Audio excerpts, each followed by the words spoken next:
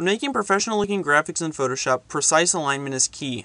Photoshop makes it very easy for you to align your elements on the stage. First, you will need to go to your Move tool and then select the layers that you wish to align on the stage. At the top in the additional options, you should see many tools for aligning. The first three symbols will deal with aligning your objects vertically. The first button will align the objects to the top edge like so. The second will align them to the vertical center.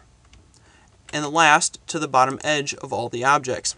The next set of three buttons has the exact same set of functions except in the horizontal direction.